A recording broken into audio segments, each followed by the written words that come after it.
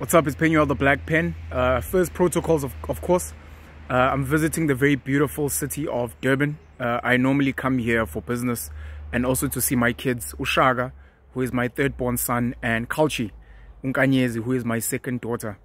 I'd like to just thank, all the people that have been very hospitable to me in Durban. People like Tutuzane Zuma, Winston Innes, Umondli Ngobo, an amazing musical maestro. People like Oliso, who host me here, and recently I've now befriended Usandile Shares, who you guys know as a forex guru, and so many other people in Durban that have been so hospitable to me. I'm really looking forward to build more relationships with some of the people in Durban. Could be business people, it could be people in the political space, it could be people in the activism and social work space, people that are doing charity work on the ground, people that are trying to uplift and empower Durban. And more than anything, I really hope to build some relationships with some of the Indian people in Durban, because a big part of the economy of Durban, a big part of the political landscape in Durban is run by Indian people here in Durban. And it's important that many of us that are going to be doing business in Durban get very comfortable and very friendly with the Indian population in Durban. I've bumped into so many Indian people at places like the Pavilion and Gateway who have come up to me and be like, "Hey, you're Black Pen, you're the guy on TikTok," which is pretty dope for me, because it reminds me that the work I do has a reach that goes beyond Black South Africans. White South Africans come up to me, colored South Africans, of course, many Africans on the continent. I've got people that watch my content around the world, but it is quite heartwarming to see that there are even people from the Indian communities that consume my content, people that are passionate about this country, people that see South Africa as their home, and people that are like, look, we want to work. We want this country to work. We struggle with the same struggles like everyone else. We're frustrated by crime. We're frustrated by potholes and load shedding. We're frustrated by corrupt government officials. And we want to work with people that don't see us as the enemy and as non-South Africans. We are South Africans as much as anyone else, and we want to work together. So I'm hoping to build more relationships with the people in Durban, including the Indian community. Two reasons why I'm making this video. The first one is from something that Uvusi Tembewayo said at the Millionaires Masterclass business seminar that we had in Malahleni, hosted by Utsepo Mavundla, who is the founder of Zitolama Cleaning Solutions and Sukasa Burial Estate. Vusi Tembewayo spoke about first world, second world, third world nations, and how so many of us don't even know where these terms come from and what they mean. I found that very educational. A lot of his videos ensure that they touch on history, economic theory, business theory, and just sometimes just social commentary.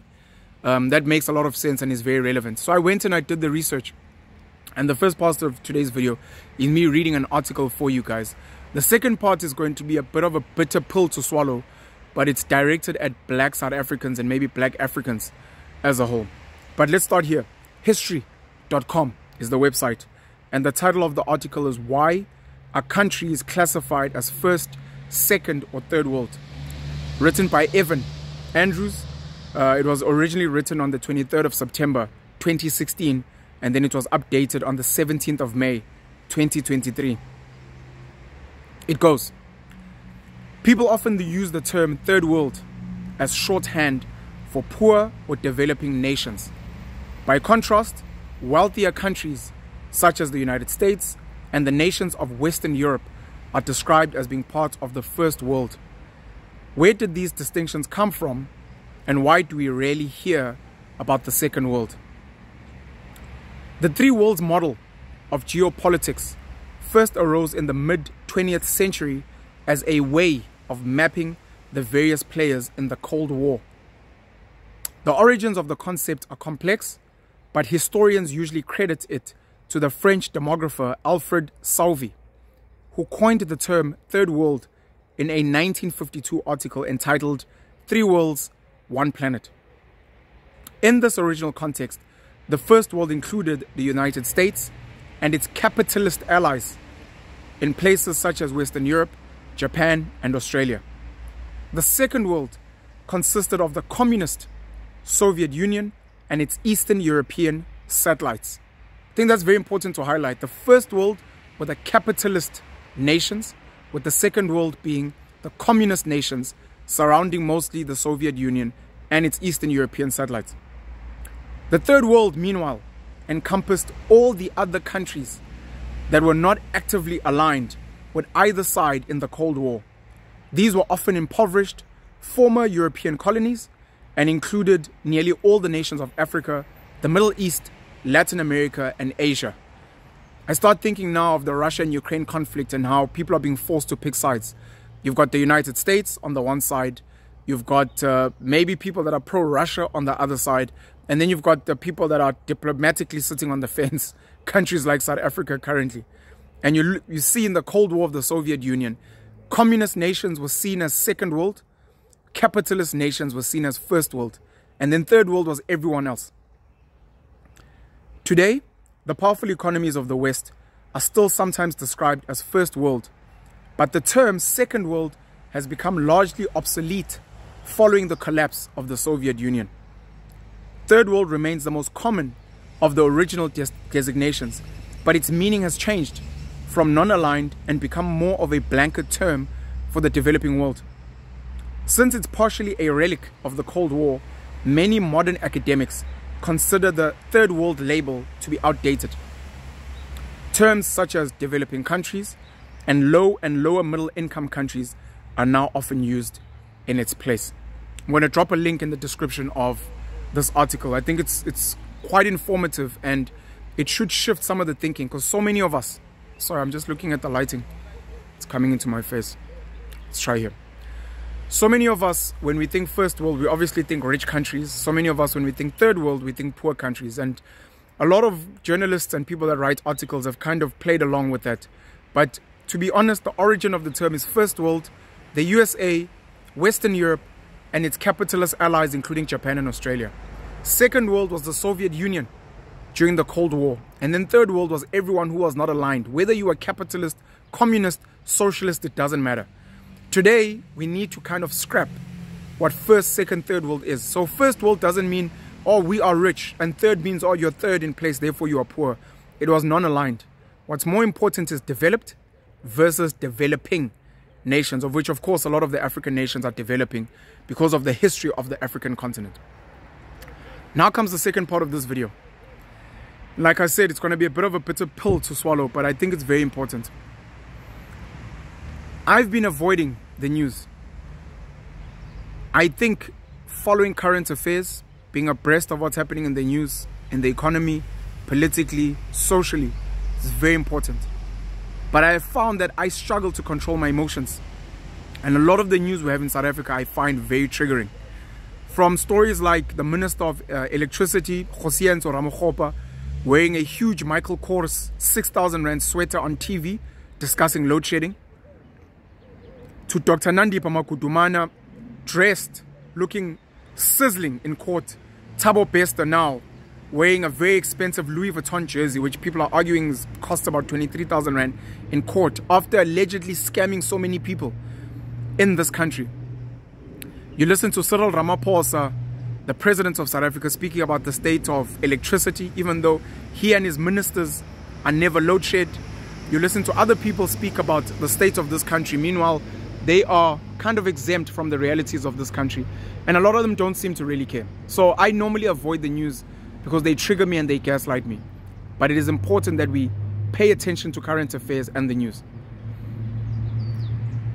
In watching the news yesterday, it's kind of happening, what's been trending. Cyril Ramaphosa hosting the leaders of the Netherlands and Denmark, raising, I think, a 1 billion Rand, if not $1 billion green energy fund, when we've got so much coal in this country that we keep exporting while we're dealing with electricity issues.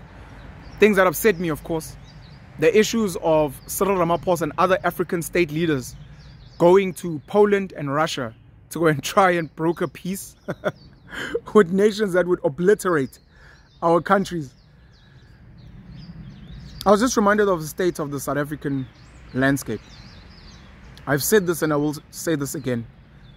South Africa does not belong to the indigenous South African people. It's been one of the bitter pills I've had to swallow. This country has got beautiful, beautiful landscapes. The mountains, the rivers, the dams that have been built, the beaches, some of the desert land, Various parts of this country are absolutely breathtaking. Globally, there are people that travel the whole world to come and see the beauty of South Africa. And for that, a lot of South Africans, we appreciate it, but it's not really for us. Some of the better parts of South Africa are isolated and ring-fenced for tourists. Kruger National Park, parts of Cape Town, etc. The Drakensberg Mountains, Ukahlamba. The tourists come here and they enjoy the best parts of this country. The indigenous people don't, and they pay top dollar for that. A lot of these tourist spots are actually not even owned by South Africans. They're actually owned by foreigners. That's the landscape. Then we have our minerals, which is actually what brought all the boys to the yard. Our gold, platinum, copper, etc. I sat with Gayton McKenzie on the panel show, and he was re-highlighting all the commodities we have in this country. We are a world leader in commodities, and he disagrees with me. I believe the Democratic Republic of the Congo is the most resource-rich nation on earth. He believes South Africa is way richer, and there is a intentional move to not expose so many of our commodities, of which today we arguably have gas and oil deposits which have not been explored. People have argued that Russia, which is the biggest land mass in the world, Russia has a lot of commodities that have not been explored, mostly because a lot of the terrain where you need to explore it is it's very difficult and complex, and it would require a lot of money. Ice, snow, mountains, etc. Anyways, Gayton says we're the wealthiest commodities country in the world. The commodities in this country brought a lot of British people, what we call Afrikaners today, which are a combination of the French, Dutch, German, and other European people that came here. There were a lot of Asians that came here. Some of them brought in as slaves, the Indians that came to work the sugarcane plantations in KZN. Some Malaysians who went to the Western Cape, today called Cape Malays. And so many other foreigners that have come here because of our gold, platinum, diamonds, etc. And we've built places like Gauteng, the place of gold, Johannesburg. Obviously, we've built Cape Town, we've built Durban, Richards Bay, which are important harbors. East London, Port Elizabeth, Gqeberha. You've got places like the Northwest, the platinum mines, parts of Limpopo, especially because of the fertile land there and some of the game farms there. Mpumalanga, with its very rich commodities, coal, etc. And its beautiful landscape as well. The mountains of Mpumalanga. You've got the Free State, farmland, which is very close to Lesotho and the Lesotho mountains, with the beautiful or the amazing mountains and the pure water that comes from it. The Lesotho itself has got commodities that have not been explored. The Northern Cape, the Eastern Cape, KZN, of course. I don't know if I forgot any of the provinces.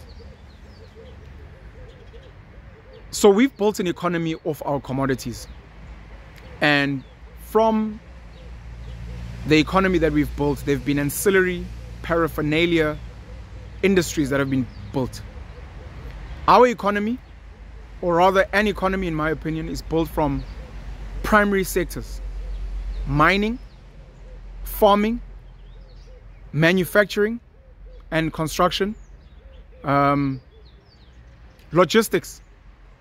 The logistics is obviously the moving of the mined goods, the farmed goods.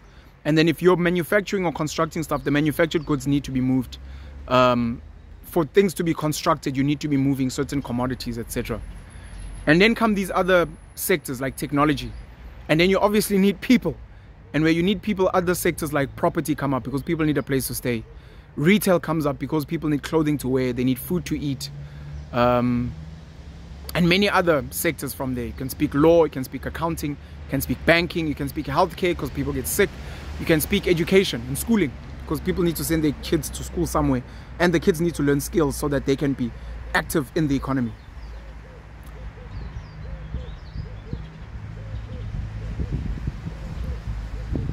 The economy of South Africa, mining, farming, manufacturing, construction, logistics, big chunk of it is not owned by indigenous South Africans. I'm talking black people. I'm talking the Nguni, Sotho, Tswana, Pedi, Chitsonga, Chivenda tribes, the Khoi and San. A lot of it is not owned by local indigenous South Africans, black people. A big chunk of it is owned, of course, by white South Africans who came here as immigrants because of the commodities. And then, sadly, some of the biggest parts of our economy are owned by foreign nationals, foreign companies from Australia, from Canada, from the United States of America, Germany, the United Kingdom, parts of Asia, our economy. And now, I'm going like around an entire bend to get to my point. The indigenous people of South Africa, because this country does not belong to them, almost become a frustration to the people running the economy. So firstly, when you come to build an economy, you realize, look, the people themselves can be a commodity. We will use them. We will make sure that we put them to work in the mines, on the farms, in the factories, etc. And during colonization, the British colonization or colonial era in South Africa, during apartheid South Africa with the Afrikaner government, the black people in this country were used as labor. And they were used as very cheap labor. We were the donkeys of the economy. And we worked very well for people to become rich, to become landlords and the like. And as time went by, the indigenous people became a bit smarter and they were like, no, but we're not getting fair buck, for the work that we're putting in. And activism started. A lot of the black people became educated and started having the mindset of the colonizers, where they were like, no, we would like to have high tea. We would like to wear suits. We would like to live in colonial homes. We would like to have fancy cars and travel abroad, etc., etc. And they wanted a place at the table. And that's where the uprising came. ANC, 1990, 1994, Nelson Mandela, etc., etc. Today you fast forward and you realize a big chunk of the indigenous South Africans are no longer needed in the mainstream economy. And again, they've become an hindrance. And now, the new landlords, the new black elite, Cyril Ramaphosa, Patrice Motsepe, Saki Macozoma, Mzi Khumalo, Lazarus Zim, Dr. Anna Mokgokong, Bridget Khatebe Motsepe, etc. These new money, Sipho Nkosi, Phuthuma Nhleko, so many of them, they have been co-opted into the system and they've become rich. And part of the agreement and the negotiation was, we will give you power because we see you're frustrated. You want to sit at the table. We'll let you sit at the table. But you now need to keep the rest of the blacks at bay.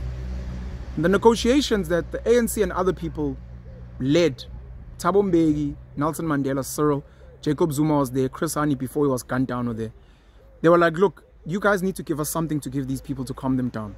Free houses, RTP, some grants, social grants. Today we've gone from 19 million. We used to have 10 million back in the day to 19 million. Today we've got close to 30 million grant recipients. Half of the country is on one or other grant. Some level of free schooling, because this is what we promised the people when we were fighting, even though the content of the schooling is very hollow and useless. Free healthcare, doesn't have to be world-class healthcare, but just enough, get an injection, get some meds when you have a headache, etc. So that the people can calm down. But we're not going to let them be active players in the economy. And much of the colonial and apartheid regulations that existed have not been changed by the ANC government, precisely because they realize if we uplift and empower these people, we can't be rich. We're going to lose our wealth and our privileges. Imagine Cyril not having the farms that he has, the game farms and the cattle farms, and the stunning homes in Johannesburg and Cape Town and probably abroad. Imagine some of these new black people, and obviously the old white people, not getting to have the mansions and the thousands of hectares of land because now they have to share it with the people. They're like, nah, never that. My kids need to carry on going to the most prestigious private schools. I need to have a fleet of very expensive cars, and I need to live a very comfortable life and maybe even own my own airplane. Shout out to Zunaid Morty, who owns a fleet of airplanes. Very wealthy local businessman in South Africa. When I listen to the political rhetoric from the ANC today, the EFF under Julius Malema, I listen to people like Gayton McKenzie at the PA, Herman Mashab at Action SA, John Steenhuisen's Democratic Alliance, the leaders of the IFP, Freedom Front Plus, ACDP. They are not having honest conversations with the people they want to vote for them. What is essentially currently happening is, because our economy is not owned by indigenous South Africans and is owned mostly by foreigners. The people that are entrusted to lead the country politically are not doing it for the benefits of the locals.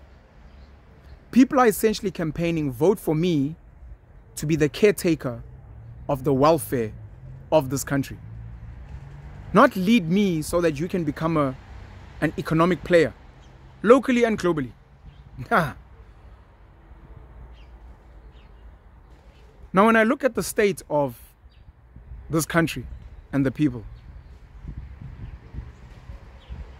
maybe let's speak load shedding, electricity outages, potholes in the roads, poor education infrastructure for the masses, poor healthcare infrastructure for the masses, even though they're looking to introduce the National Health Insurance Bill, NHI, though they failed to build decent hospitals and clinics for the masses. You look at the high unemployment between the mid-30s to high mid-40s, and for the young people in this country, over 70% unemployment. I realize, number one, a reminder, the good infrastructure of this country was not built for the masses. It's one of the conversations I had recently, that the reason Eskom struggles is because the Eskom infrastructure wasn't built for the masses of South Africa. It was actually built for the white population, which is fine. It makes sense. These were the people running the economy. Again, black people were a hindrance. Here and there you put what we call Apollo, these huge floodlights in the townships, but nothing really major. The schools as well. The British colonial government, of course, did well for white British people and some Afrikaans people and other white people in this country. When the apartheid government came in, they made sure that they prioritized white Afrikaners. They built schools for them, good quality schools. They built universities, good quality universities. They made sure that white Afrikaners lived in decent homes and made sure that white Afrikaners got decent jobs. And then they pumped a lot of money into white Afrikaans owned farms and white Afrikaans businesses. Today you've got your Afkri, Sanlam, Absa from Volkskas, Naspers, MultiChoice. You've got people like your Johan Rupert's, Yanni Moutons, and other white Afrikaans business people that have done really well. Christo Visa, of course. The black government that's come in, one would have assumed, as difficult as the task is, because it's a difficult task. It's not like you're looking after an 8% white population. You're looking after an 80% black population. You would have assumed that the priority would have been, let us, like the apartheid government, prioritize building for the black people. If Eskom was built for 8% of the population, to reach 80% of the population, you need to multiply by 10. It's basic maths. That means you need to build 10 Escoms. One Eskom for 8%, 10 Escoms for 80%. If you're planning to get black people to have cars on the roads, and we know the highways that were built, we're like, okay, that means we need to multiply the roads by 10. Because now black people are going to have roads, the highways need to be expanded, we need to build more roads. If the hospitals and the clinics largely were built for a white population, you multiply that by 10. Yes, it's going to need money, but this is where you prioritize based on the economy. And you make sure that the economy is inclusive of these black people so that they can pay the tax, build the businesses that export and bring foreign currency in, so that you have the money to build these things. Failing which, of course, you have to downgrade everything. That means if Eskom was world class, you're going to have to just make it sort of decent so that it can share power. Same with the hospitals, the clinics, the schools, and make sure that your content of schooling is focused on developing the economy. One of the things that the ANC government failed in dismally, I'm calling it fail because we assume that they were serving the black masses. Maybe they succeeded, because maybe that was not the intention. One of the places they failed in was they were meant to say, look, this is our economy. We mine, we farm, we manufacture, we construct, we do logistics, and we need technology. So in schools, we're going to make sure that the children aggressively are being taught farming, aggressively are being taught mining, aggressively are being taught manufacturing, aggressively are learning technology, aggressively are learning logistics so that all the kids in this country can become economic players. If not in South Africa, then we can export them to other parts of the world so that they can build in those countries and bring back money here. Sort of like what Johan Rupert did, building Richmond, listing it in Switzerland, but making sure that the dividends were being paid in South Africa so that taxes are paid in South Africa, which is something that he's actively worked to change now because he feels not appreciated in South Africa, where he says, look, I'm the biggest taxpayer in the country, but you guys don't seem to appreciate the tax money I'm bringing in from overseas. By the way, shout out to Johan Rupert. He's just come out again as the wealthiest African, surpassing Aliko Dangote of Nigeria. Aliko Dangote, congrats as well, because he's officially opened a refinery, an oil refinery. I think it's the largest in Africa, if not the largest in the Southern Hemisphere. Shout out to Aliko Dangote, who's been the wealthiest African for the longest time. Generational wealth from the Dantata family, which is his mother's side. Johan Rupert is now again #1. Richmond, luxury goods, bumped up by I think over 30% from the beginning of the year. We needed indigenous black South Africans to be economic players so they can build this country and bring foreign currency in. Now, when I listen to political rhetoric and I listen to people complaining about the state of this country, and then I look at the black politicians, I realize black South Africans do not deserve even this current bad country that we have.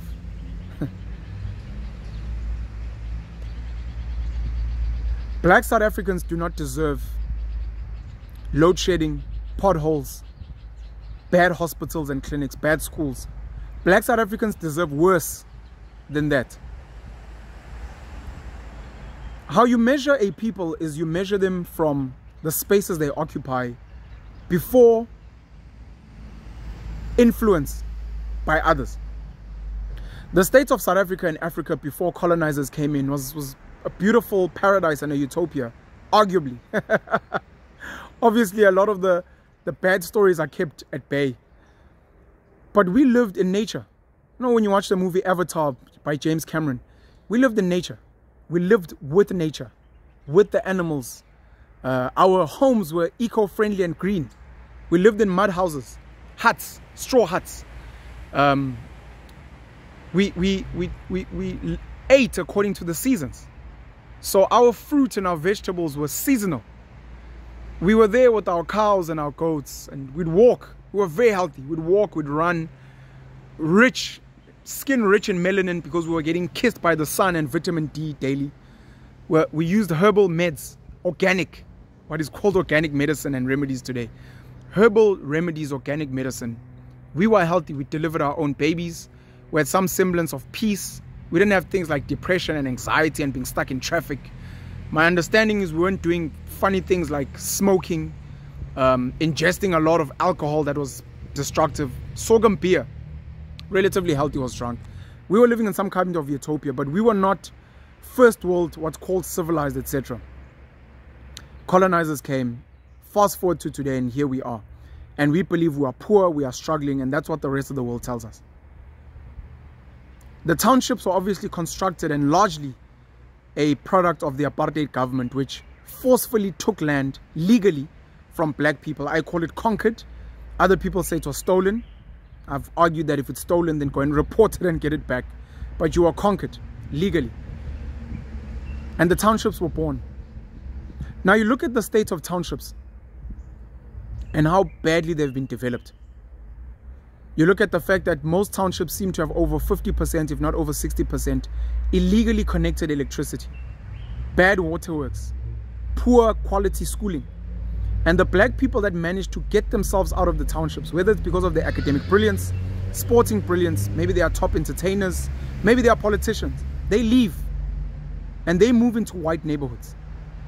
Your favorite black politicians, Cyril Ramaphosa, Paul Mashatile, Julius Malema, Floyd Shibambu, Mbuyiseni Ndlozi, Herman Mashaba, people like Gayton McKenzie,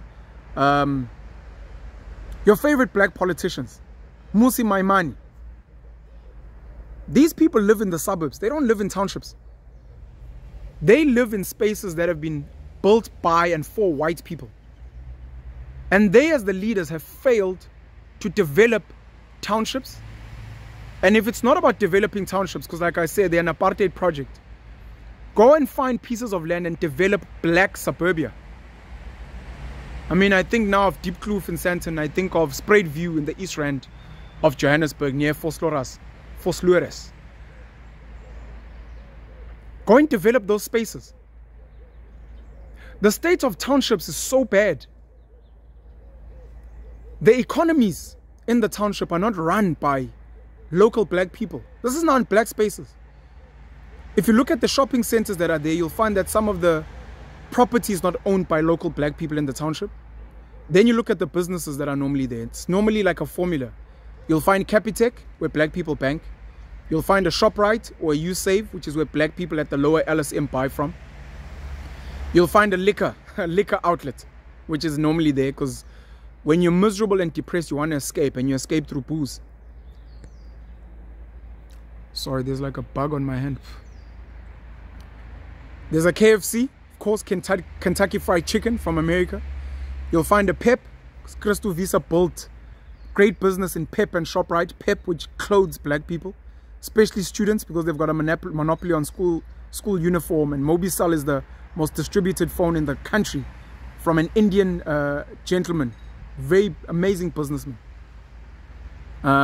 There's normally a hardware store because black people always need to renovate and paint and fix windows, etc.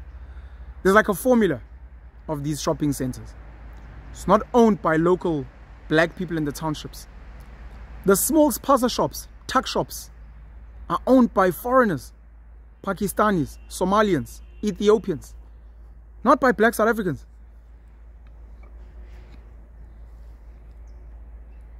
A big chunk of the welfare that comes into the township is not from tax from black businesses and black employees.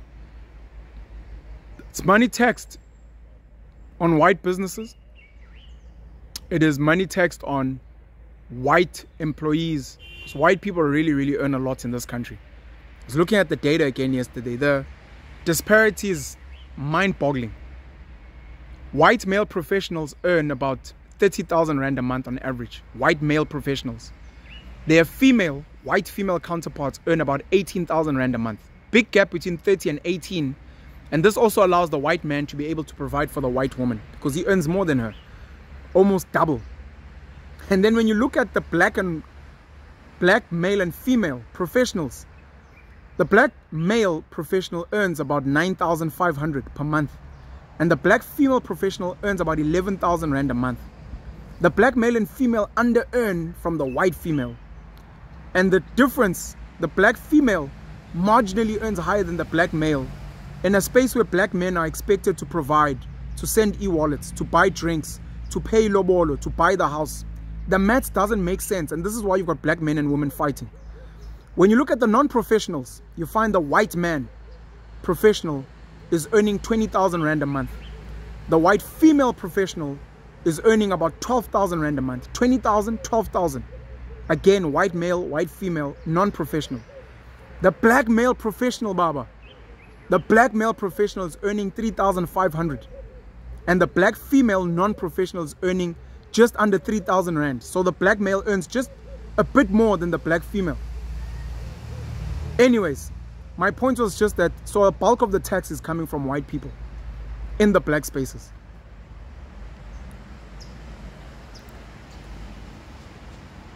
There have been arguments of white people must leave this country and black people must take over. If you were to remove white people in this country, essentially from what we've seen with our eyes, South Africa would become a township. Because that's the best that black people have built in this country. The best that black people have built in this country is a township. Which means the quality of our homes will be the quality of townships, because that's the average. I'm not going to speak about outliers. The rich black people that have built mansions, some of our very learned friends up in Limpopo and Venda who built these mansions because they work in places like Johannesburg where they earn well. Shout out to them, but they are outliers. Speak about the average. Because we can see the average white home. The average white home is not a 4-room. It's not a shack. The average white home is pretty decent. The average white school, even on the lower side, is better than some top black schools in the townships. So if white people were to leave this country, South Africa would become a township. And once it becomes a township, it means the quality of our schooling would become like township schools. The quality of our hospitals and clinics would be that. The quality of our businesses, I mean, what black business do you know on average?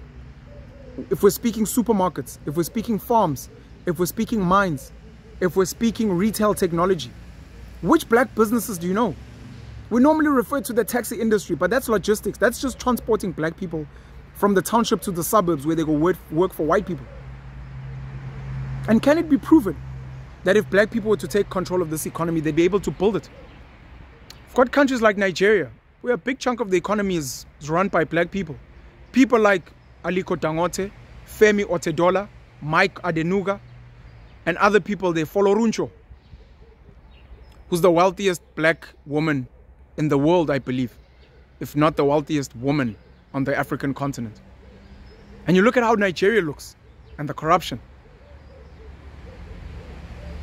The more elite black people, including your politicians, refuse to live in black spaces, which says and it screams that they themselves don't believe in the abilities of black people, including themselves. When white Afrikaners got into power, they stayed in white Afrikaner spaces and they built them up. Stellenbosch being the prime example. They built them up. Two of the top educational institutions in the country are in Stellenbosch. Paul Roos Gymnasium, which is a boys' school. Stellenbosch University, Maties, which is a university. Small town. Then you have to look at your counterparts, Thabo Mbeki and where he comes from. Jacob Zuma in Kandla. Nelson Mandela coming from Mthatha, if not Equnu. And you ask yourself, why have these people not been able to develop where they come from? At least build a world-class black school and build a world-class tertiary institution and live there and uplift and invest in the entrepreneurs there and say, we will build a space so that when people speak about where we come from, they will say, this is like a Stellenbosch. Cyril Ramaphosa, who I think is from Chawelo in Soweto. Julius Malema from Limpopo, I think Seshego.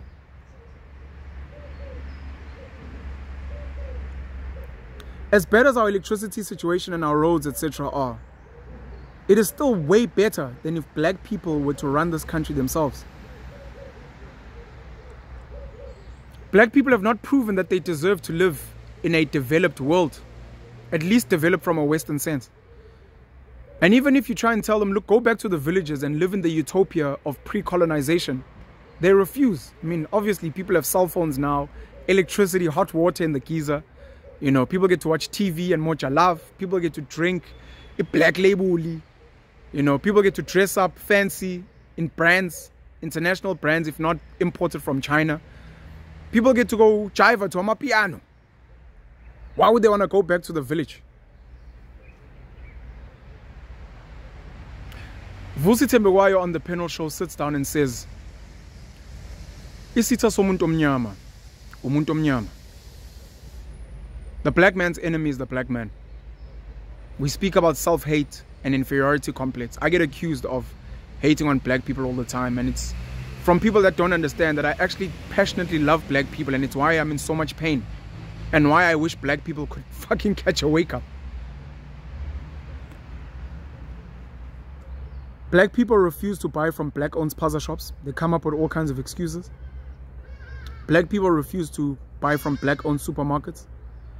Black people refuse to work for black entrepreneurs and employers.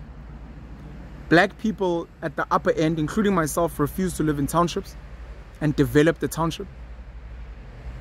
Black people refuse to invest in the education of other black people and develop black people. Those of us who are uppity, myself, don't want to go and develop black spaces. And sadly, when we do, you look at the work that I do, sitting and educating black people. Of course, I educated all the other races, but particular black people, I get attacked and bashed. Get called a sellout, AfriForum agent, Rob Hersov's T-boy. When I'm trying to be like, I'm a young black man.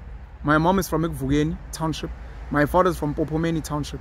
We moved to the township. I was born there. I lived there for 5 years. I went and I studied and lived in suburbia. I made friends with white people, English, Afrikaans, with Indians, Hindu, Muslim, Christian Indians. I made friends with the Taiwanese community in Newcastle. The people that have helped me build my life have been from so many different races, so many different nationalities, so many different backgrounds. So it's kind of disingenuous for me to pretend like I was built and sculpted by the township, because I wasn't.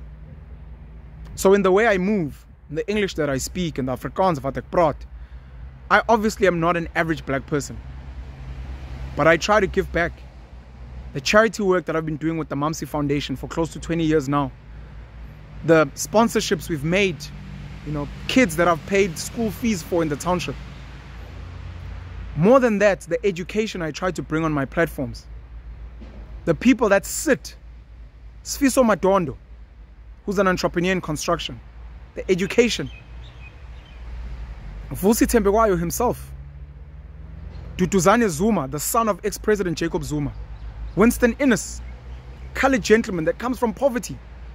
I had the prince of Pan-Africanism and a pro-black activist, Dr. Umar Ifatunde. I sit with people like Nhlanhla Lux, who's trying to develop Soweto. Even though he's a product of an uppity living. The guy was at, I think he was at JP Boys, and he was also at St. David's in Inanda.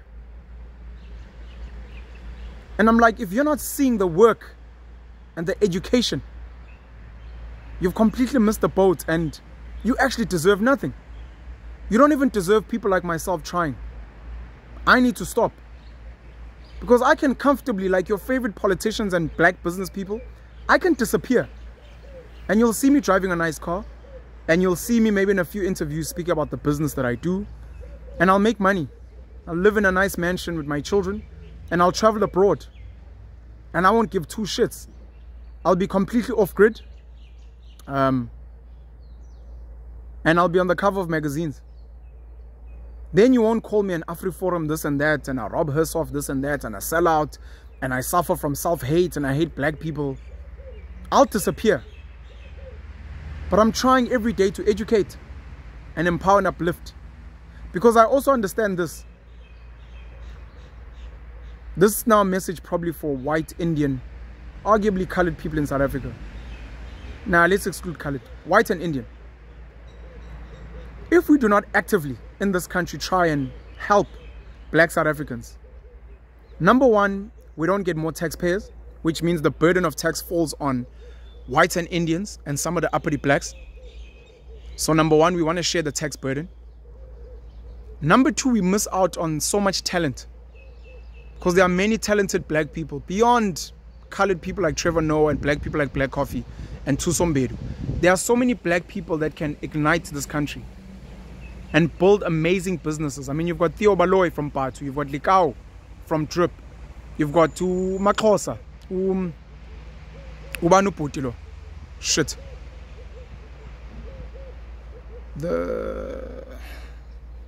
I have to say his name, sorry, now that I've mentioned Maxhosa. I don't know how the fuck his name just slipped me.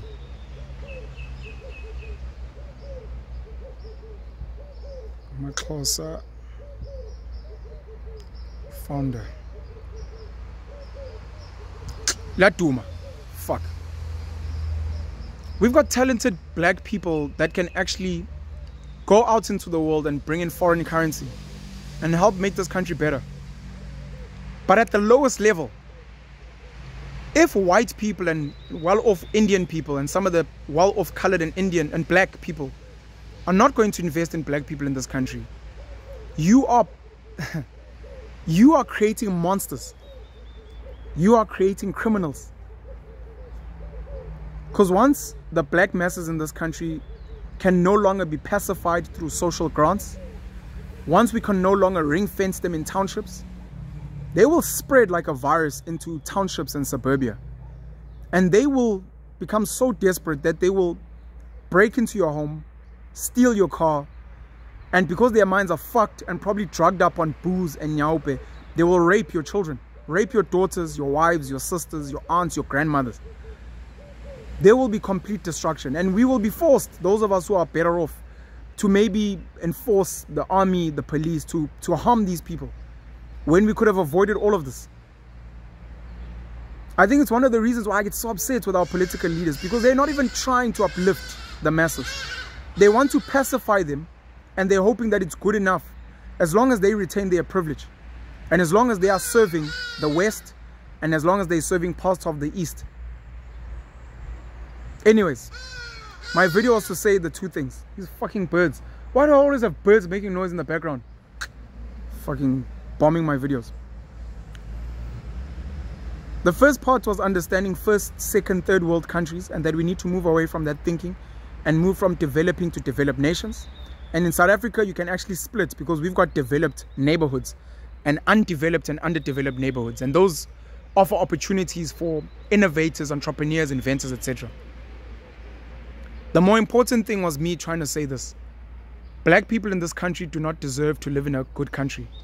Number one, because they keep voting for politicians that refuse to live in black spaces, that refuse to develop black spaces, and that work as caretakers for minority capital in this country and for foreign capital interests in this country. And most importantly, for accountability. Black South Africans, including colored, refuse to buy from black businesses and refuse to work for black businesses. They refuse to pay for their TV license. Yes, they don't have money. You don't have money because you don't buy in your own people. They refuse to pay TV license, so they don't even deserve to have TV and radio. I actually wish it could fucking collapse. They refuse to pay for electricity, basic services. And then we wonder why there's load shedding. Go look at the data. Places like Alexandra in Johannesburg, I think over 65% of the people there are illegally connected. Do the same for Soweto. Do the same for places like Guamasha and Umlazi. Do the same for places like Mtansane, Zwide, the whole Pai township. Look at places like Nyanga, Langa, Kukuletu, Kailicha. Can go anywhere, boy. Illegal connections, and then we wonder why we have load shedding. Well, there's many reasons why we have load shedding, but that's one of them. Until black people in this country take accountability, until some of us who are better off are willing to actually help fix this country and uplift it, the country will continue to collapse and decay. And by the time we are victims of crime, by the time things get really bad and maybe the grid collapses, it will be too late, and not all of us will be able to escape. Some of us are going to be stuck here, and other nations will not be comfortable to take us in. And your favorite politicians that you defend to death on Twitter, they will leave. The same way they left the township to live in white suburbia, places that are run by the DA. When this country collapses, you best believe they will leave and go to some of their friends overseas. The same way people like Robert Mugabe, when he was ill, would go overseas for medical attention. People like the ex-deputy president Diti Mabuza, when he was ill, would go to places like Russia for medical attention. Your political leaders are not for you. Your business leaders, black business leaders, are not for you. And a whole lot of other people are focused on their own communities. You need to begin identifying black, white, colored, Indian politicians, business people, social activists who actually care about you, who are going out of their way to educate you, going out of their way to upskill you, going out of their way to share resources so that you can learn to make your own money, online and otherwise, going out of their way to market local businesses that pay tax locally and keep money locally, and people that actually are investing in your communities, your employers, the people that pay tax, the people that are actually volunteering in your spaces to make them better. And then you need to fucking catch a wake up. Put your hand up. Volunteer. Pick up the litter in your neighborhood. Do neighborhood watch, neighborhood patrol. Create WhatsApp groups or join WhatsApp groups for your community to uplift it and save yourself. No one is coming to save you. And people like myself are actually starting to get tired of trying to help people that are hell-bent on self-oppression. And soon, I mean, Vusi Tembewai identifies Dubai now as his home. Some of us might leave. Tutuzane Zuma at some point was based in Dubai. Other people are moving abroad. White, colored, Indian, black. I think Black Coffee's got a home in Los Angeles. Trevor Noah might have a home in LA, I think in New York, maybe. Some of us are going to leave. And you guys will be left alone. And South Africa will become a big township. And your economy, just like the township economy, will not be run by locals. It will be run by foreigners. and you guys will be left suffering on your own. I think that's my message for today. Let me go and enjoy my meetings in Durban. Always a pleasure to be in Durban. I appreciate the city so much, and I'm sad that so many people have dropped the ball here, in particular the ANC leadership. Some of the parts of Durban are becoming very dirty. There's a lot of crime. I know there was someone, I was in Mhlanga last year when someone was gunned down, probably like a kilometer from where I was based. If we don't catch a wake up and fix this country, nothing's going to change. And this includes having a very uncomfortable conversation about illegal foreigners, and either ensuring that we document them aggressively so we can track their whereabouts, or deporting and getting rid of them. We have to love our country, otherwise our country will collapse. And sooner rather than later, maybe a township is actually even generous, South Africa will turn into a squatter camp, into an informal settlement. And that's where we'll go from here. Pen you all the black pen. Love you very much. I believe in you, and I hope that you believe in yourself and you will put in the work to make today a great day. Pen elimnyama, iswar pen. Cheers.